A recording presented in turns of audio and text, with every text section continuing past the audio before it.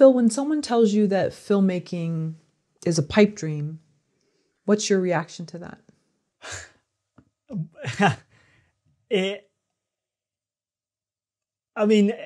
There's part of me that is, yes, it is. And the other part of me is like, no, it's not. Look at me. I'm doing it. I'm making things. I'm making film, It's, I came into this with no connection to the industry, with no family members in the industry, I didn't go to university. I didn't go to film school. I didn't, it was as from the bottom as you could possibly imagine.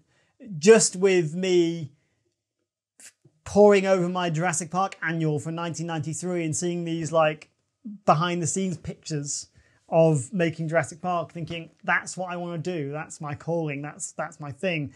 And yes, it's a pipe dream, but I'm going to find, I'm going to chase it until it isn't, I'm going to put every single thing of my being into it because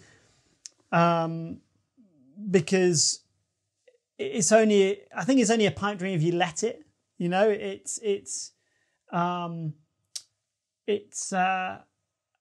I think for anyone that is struggling to find a foothold or getting loads of doors closed at them, or maybe doesn't feel like they have that qualification or that piece of paper that says you can do this thing. I didn't even know how you film things or how things got made or anything about it. All I had was passion and fascination with film, right? It was Jurassic Park for me, and I, obviously pre-YouTube, like everything is at your fingertips. I got bought this annual in 1993 with black and white and pictures of behind the scenes Jurassic Park, and they blew my mind. I was like, how is that thing that has just taken me on this journey to this world completely fake? Who is this Stephen guy, and how has he done that to me? So everyone that back then said, nah, it's like I was like 9, 10, and I was like, I'm going to be a director. I'm going to be a director. I want to make films. And people are like, okay, what do you really want to do? Because like you're fairly smart. Like maybe you could do this, and maybe you could do that. And I remember being laughed at by a kind of career guidance person for wanting to be a filmmaker. And I think on my like automated test, it said I needed to be a dentist or something. No offense to dentists, but like that wasn't me. Just to my core, I've always wanted to do this. And actually that's been a blessing, I suppose, because I've never really wanted anything else. So chasing the pipe dream is like, well, I'm going to throw my all into this. And if I never get there, wherever there is very different for different people, I can't say I haven't tried. I made those films. I went to those film festivals. I went on stage. I acted. I wrote. I did as much as I possibly could to build those tools of a director. So maybe if and when I got that shot to make something, I wasn't going to mess it up, And my shot came from commercials, which I never even thought in a million years. I was like, who wants to direct adverts? Like, and then you realize, they're a wonderful proving ground and place to kind of make things, and also in a short, in a kind of a short-term project basis, and it's supposed to feature something take years and stuff. So, and obviously the money's very good, and that helps support other ideas and shorts and things. So yeah, I never thought I'd ask the 9-year-old me, like, you're going to make ads, commercials, a bit like, no, I won't. I would say it's only a pipe dream if you don't put everything into it, because that's what it takes, because, you are sort of toe to toe in a way, maybe a bad expression, but you're against other people that have ample amount of passion and enthusiasm, and they're trying to make things as well, and like, what's going to make you stand out against those other people? And certainly not laziness, certainly not sitting back and waiting for that phone to ring. Certainly not kind of being proactive. You know, these are all things that you need to do to get your work out there, get yourself seen, and to kind of nurture and grow yourself, you know, as a filmmaker. So I'd say, like, anyone watching this that doesn't have those contacts or is facing all those shut doors, it feels like a little club and you're always on the outside. I'd say, firstly, you always feel on the outside. Like, you just do. Like, you always think there's this party going on somewhere that you're not part of. Maybe there is. Maybe that's just me. But, you know, you always feel like, you know, you want to break down that door, get into that circle or connect with those people. I don't think that ever goes away. That's just part of it. That's part of making film. But also, like, if anyone tells you you can't do it, it's like, screw you. Like, I will do it and I will show you I can do it. And that's sort of what I did. And then, you know, passion and enthusiasm is very infectious.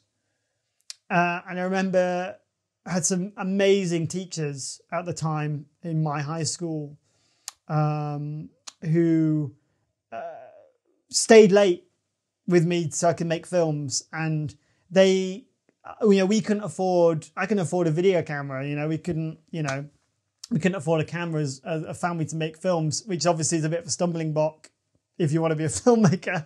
And obviously, again, pre-phones, having cameras and all stuff. So, you know, the school bought a camera for the department so I could make films, which I've forever indebted to. So I made as many films as I possibly could.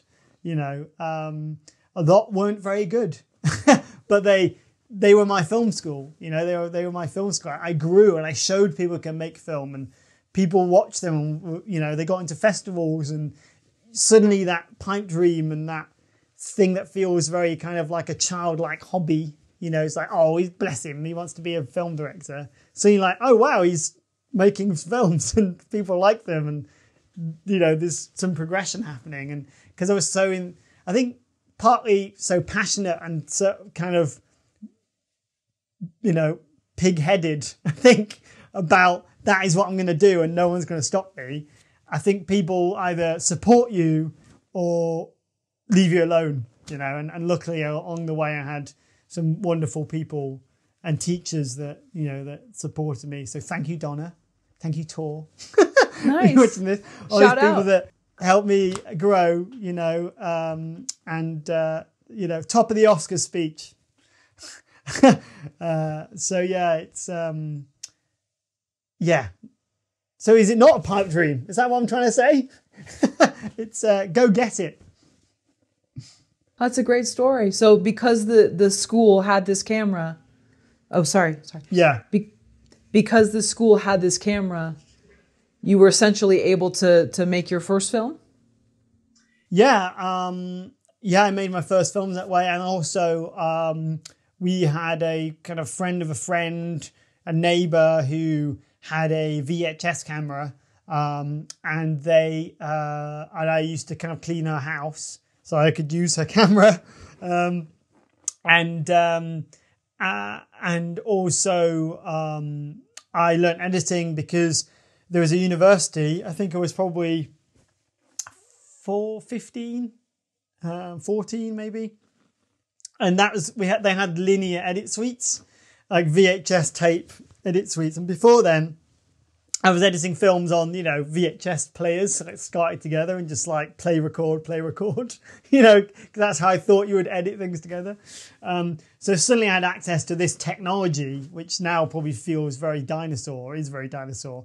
But that really taught you how to edit, like working on a linear system where like you make an edit, and if that edit isn't right, you have to start again from the beginning. Like there's no drag and drop, there's no anything. You have to start again, the whole thing. And again, that was my teachers and people, you know, they had friends or colleagues like in the university, and they were like, look, can he come in and at a weekend and use that old dusty stuff in the corner, you know, to make stuff, which I was very, very happy with and thought was amazing. Because, you know, with every film I was making, I was always sort of unhappy with some of the outcome. You know, I was always kind of like, oh, on the next one I'm going to improve that thing, or maybe the sound wasn't right, I'm going to improve that thing. You know, oh, I didn't really like the lighting, I'm going to improve that thing. And that's actually what became my, you know, as I say, kind of my film school of like teaching myself, trying, you know, what I was looking at, you know, big Hollywood films going, why does my film not look like that? I don't understand. Why can't I make my film look like this? So I was copying and emulating and trying to make, you know, really low budget, you probably call Sweded version these days of films. You know, to kind of learn the ropes. So any kind of opportunity to learn another tool like editing or something, I just grabbed with both hands and you know, and it felt that was all knowledge I needed, the foundation I needed to kind of call myself a director at some point, you know, when I was making these films.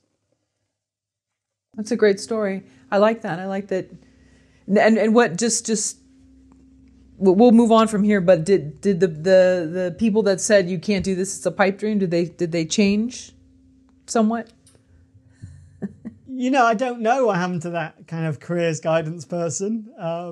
I think, you know, the teachers that supported me and championed me and were there, you know, and even now, you know, now being a parent, I think, wow, you could have gone home to your kids. Like, it's not easy being a teacher in a high school, you know, in a kind of comprehensive with all these kids, and then you stay late so I can make some films. Like, that's actually pretty special. At the time, I'm just like, miss, can you just stay so I can film? That, you know, it's actually the sacrifice that comes with that. And I'm still very much in touch with them and still very supportive and you know, and stuff is great. But yeah, all the, I'm sure there's probably some sniggering, maybe from like fellow pupils or other people thinking, yeah, good luck. Like, he think he's going to be Spielberg, does he? Okay, well, let's see.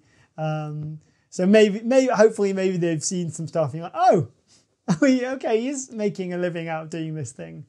So yeah, don't listen to them, you know.